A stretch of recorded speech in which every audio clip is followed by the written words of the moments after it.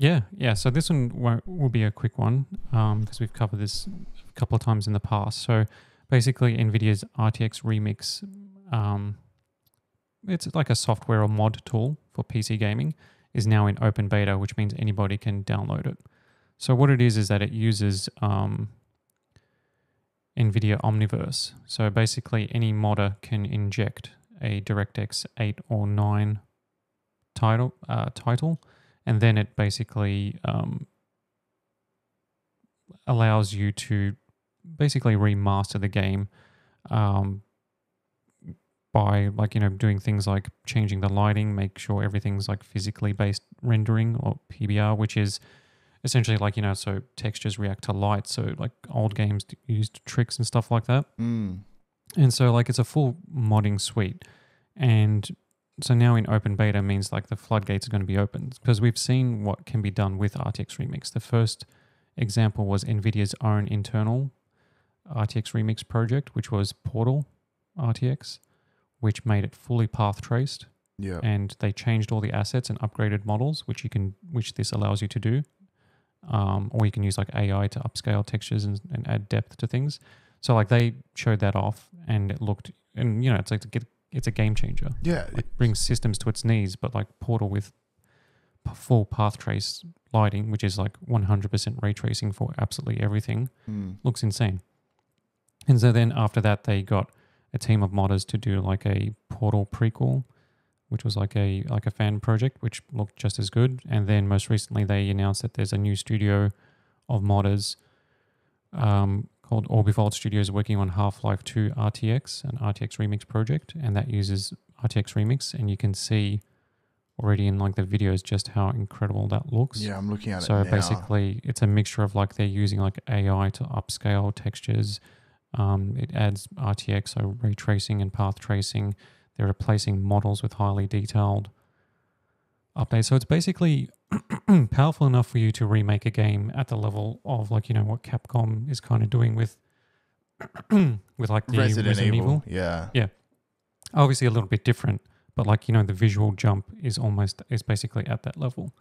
Yeah. And so with it in open beta, if you open, there's a link in our article for the ModDB page for RTX Remix, and you can see these are the games that people are working on, right, to mod. Doom 3, Battlefield 2, Fallout 3, the original Stalker, Far Cry, Max Payne, Thief 2, Call of Duty 4, Half-Life 2, as we've discussed, Wolfenstein, Enemy Territory, Quake 2, Left 4 Dead 2. Do you understand? This is what's happening. People using RTX Remix to the next. It's not instant. It's not press one button and the game is remastered, right? But it makes the process so much easier. Age of Mythology. Star Wars Episode 1 Racer. Holy moly. Age of Mythology, Costa? Yeah. I'm going to get lost in that game again. So the next, give it 6 months, whatever the case is. But the second half of this year and next year, you're going to see so many RTX Remix things. We've already seen there was a Max Payne one where somebody basically just used the AI upscaling and just the internal tools. And it looks heaps better already. They need to do Metal Gear Solid, but I'm pretty sure that's already getting a remaster, isn't it? Yeah. Yeah. There's Tomb Raider, the original Tomb Raider. Yes. Oh my God. Battlefield 2, man. Batman Arkham Asylum, Morrowind, Jedi Academy. I mean, this is listing. These are classics. The greatest PC games for the last 20 years, right? Yeah. Whatever the case is. Imagine fully path traced and then people can go in and change models. It's what it's capable of and how it opens up those tools for developers is incredible, right? And it's just going to change PC modding, game modding. I think it's going to revive classic titles. All of the titles that you just listed, if Mount Rushmore had 20 different heads on top of it, those games would be in the Mount Rushmore of titles. Stalker, man. I haven't heard that name for so long, but I played that game so much growing up. So many classics, yeah. It's going to be... I'm going to replay so many old games. Same. I replayed through Portal RTX and the prequel, and they're so good. Yeah. Like they just felt like you're playing like brand new remakes, and then you find out like how they did it. It's like because RTX Remix is so powerful, right? So basically, you've got at its most basic level, it can dramatically change the lighting in a game to make it ray traced, and you can upscale all the textures and things like bricks and stuff become have depth and stuff like that, lighting, shadow, and everything just looks so much better. Yeah. And it can do that. But take the next step. Let's say you brought in like a team of like half a dozen 3D modelers and artists, right? And you don't have to have like a huge massive team. You can then replace in-game models. So character model, you can create like a new higher quality version, whack it in there. You can put in your own textures. You can like, you know what I mean? Like there's levels of it. So that's how you get to like almost like remake level. Yeah, definitely. I'm just thinking of all of the little units in Age of Mythology, all just being HD, like full resolution, even like 4K. Oh man, Age of Mythology with ray tracing.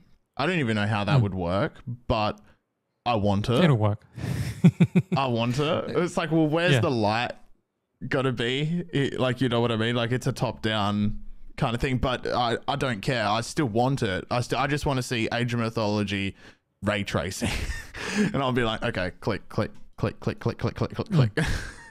And that like isn't a requirement, but like, because it's NVIDIA based, those are just easily just inbuilt. So you got ray tracing, you got DLSS, you got frame gen, all those, in the new ray reconstruction, all of that tech is just there. And like, like in the Portal RTX, the very first thing, like RTX Remix has its own overlay. And so like, it was like whatever, Control 0 or Control 1, whatever to bring it up.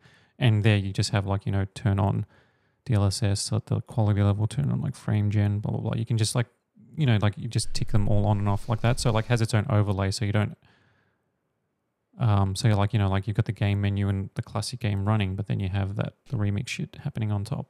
Yeah. So cool. I want, and I know this probably will never happen, and it's sad that it won't, but the first video game I ever played was Jak and Daxter, and my mum bought it. My mum bought it for me.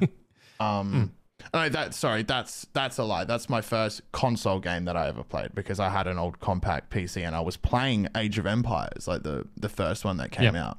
That was the first video game that I actually sat down and played. But I got a PS2, and mum bought Jak and Daxter because it's spelt the same way that I spell my name, just JAK. And she's like, oh, okay, I'll play that. I would love if Naughty Dog just let the PC modding community remake Jak and Daxter with RTX, or like even the old Ratchet and Clank games. And dude, yeah, like this would be potentially like, this would be like the gray area or crossing the line, because this technology, if applied to emulation, like would just be like transformative. So like you could just like plug in like an old, like old emulators which deconstruct these games. So like the way an emulator works, like to emulate PS2 games on PC, and you can emulate them, triple the resolution or whatever the case is. Then you can apply texture filtering and all sorts of stuff.